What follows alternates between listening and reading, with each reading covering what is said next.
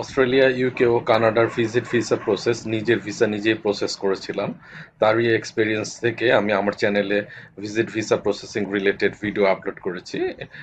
যার কারণে আমার চ্যানেলে ভিসা প্রসেসিং ক্লায়েন্ট বা অডিয়েন্স, সরি ক্লায়েন্ট না অডিয়েন্স বলতে পারেন সবচেয়ে বেশি।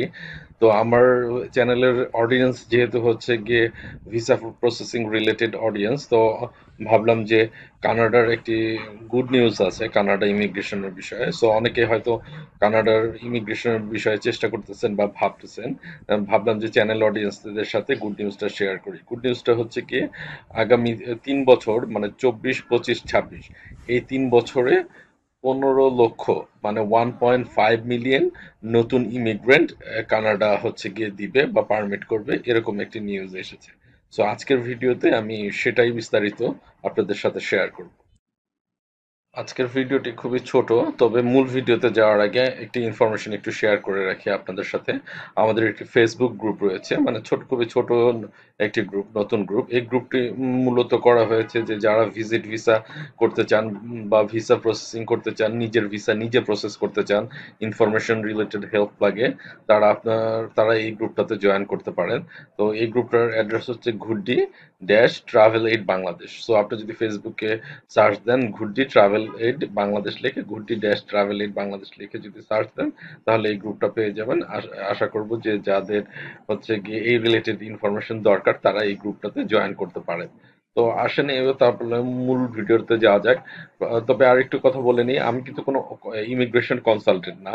যেহেতু আমার চ্যানেলে প্রচুর পরিমাণে হচ্ছে গিয়ে ভিসা প্রসেসিং রিলেটেড এবং ট্রাভেল রিলেটেড অডিয়েন্স আছে, এই কারণে ভাবলাম যে একটি নিউজ, নতুন নিউজ, লেটেস্ট নিউজ, ভাবলাম যে নিউজটা চ্যানেল অডিয়েন্সদের সাথে শেয়ার করি। সো যারা হচ্ছে কি ইমিগ্রেশনের কথা চিন্তা করতেছেন বা কানাডায় মাইগ্রেট করার বিষয়ে চিন্তা ভাবনা করতেছেন, তাদের জন্য হেল্প হবে। তো ওই যে নিউজের লিঙ্কটা আমি আপনাদের ভিডিও ডেসক্রিপশনে দিয়ে দিব।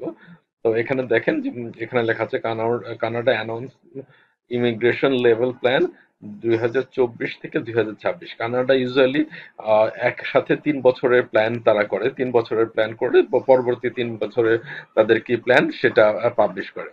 তো এটা নেক্সট 3 ইয়ার্স এর যে তাদের যে প্ল্যান, সেই প্ল্যানটা এখানে হচ্ছে গিয়ে তারা নিউজ আকার পাবলিশ করেছে। আমি নিউজের লিঙ্কটা ভিডিও ডেসক্রিপশনে দিয়ে দিব আপনাদের কাছে, আপনারা নিজেরাও দেখে নিতে পারবেন।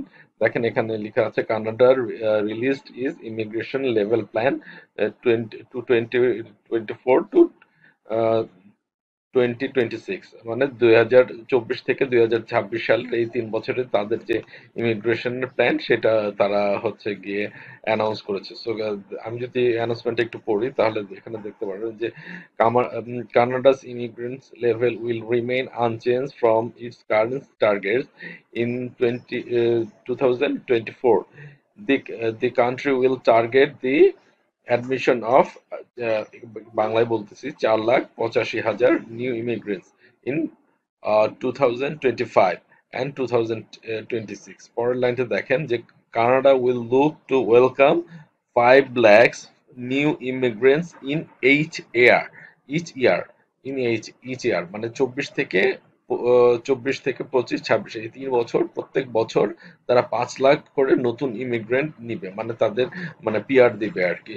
সো এটা অনেক বড় অ্যামাউন্ট একটা যদিও, কিন্তু তারপরে আপনাদের একটু বিবেচনায় আনতে হবে যে আপনারা অনেক এজেন্সি হয়তো বিভিন্ন টাইপের কথা বলে কাস্টমার ধরার জন্য হচ্ছে বিভিন্ন টাইপের কথা বলতে পারে, কিন্তু এই 5 লাখ বা 3 বছরে যে 15 লাখ হচ্ছে গিয়ে নতুন সিটিজেন নিবে, তারা পিআর দিবে, এর মধ্যে কিন্তু হচ্ছে গিয়ে লাইক অনেক রিফিউজি আছে, মানে বিভিন্ন দেশের রিফিউজি, ইসরায়েল সহ ইউরোপের বিভিন্ন জায়গার রিফিউজি আছে, কিংবা ফ্যামিলি ইমিগ্রেন্ট আছে। লাইক ধরেন হচ্ছে গিয়ে এখন কানাডায় হয়তো হচ্ছে গিয়ে বাবা আছে, তার ফ্যামিলি নেয় নাই, তাদের ফ্যামিলিদের নিবে, তারা আছে, কিংবা কারোর রিলেটিভ ফার্স্ট ব্লাড কানেকশনে যারা আছে তারা আছে।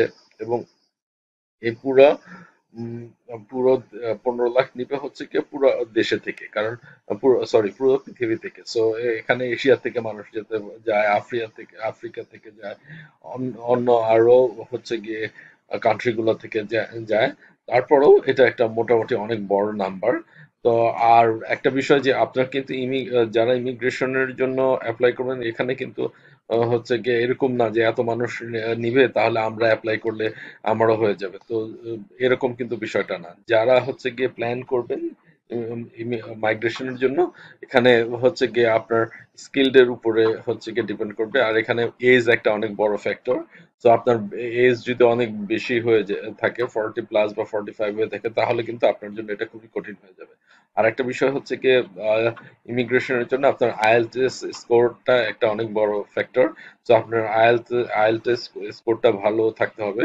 সো যাদের এজ কম আছে তারা হচ্ছে গিয়ে প্রিপারেশন নিতে পারেন, নেক্সট 3 ইয়ার্স আপনাদের জন্য খুবই ভালো হবে। আর আবারও বলে রাখি যে আমি কিন্তু কোনো ইমিগ্রেশন রিলেটেড কনসালটেন্ট না, বা এই বিষয়ে কোনো সার্ভিসও প্রোভাইড করি না।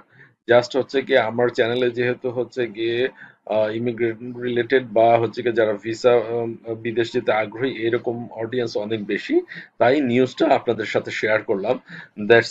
That's it. আর আমার ইমিগ্রেশনের বিষয়ে খুব বেশি নলেজ নাই, বেসিক বিষয়গুলো আমি জানি, বাট আমি মেইনলি হচ্ছে কি ভিজিট ভিসা রিলেটেড ভিডিও করে থাকি। সো আপনাদের কারো যদি কানাডা, অস্ট্রেলিয়া কিংবা UK related, visit visa related কোনো প্রশ্ন থেকে থাকে, তারা আপনার ভিডিও ডেসক্রিপশনে কমেন্ট আকারে লিখতে পারেন।